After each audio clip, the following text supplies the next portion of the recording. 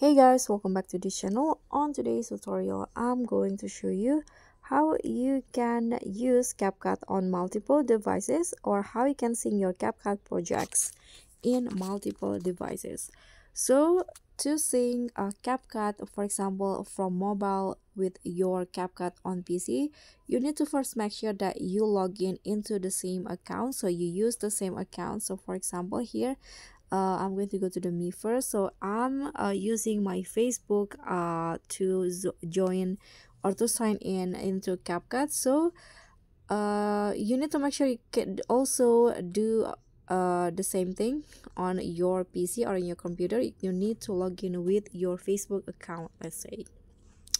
And after that, to sync your CapCut projects with multiple across multiple devices, you need to make sure that you upload it to the CapCut space. So for example, here I'm going to upload this projects right here. Click on the three dots icon on the project, and here click on upload to space. So here select the space, click on select, and that's it. You can see the progress on the CapCut cloud space in here.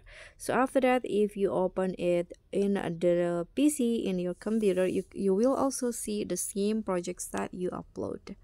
So that's all from me. Thank you so much for watching. Don't forget to like, comment, and subscribe. Also click on thanks. Bye.